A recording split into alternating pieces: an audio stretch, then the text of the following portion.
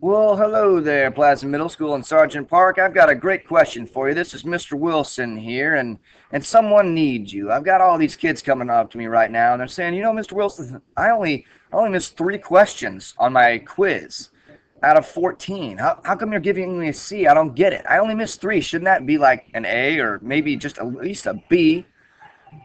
So if you all could answer this question for me, maybe send me a video. You can email me at wilsona@parkhill.k12.mo.us to explain your answers because I need your help.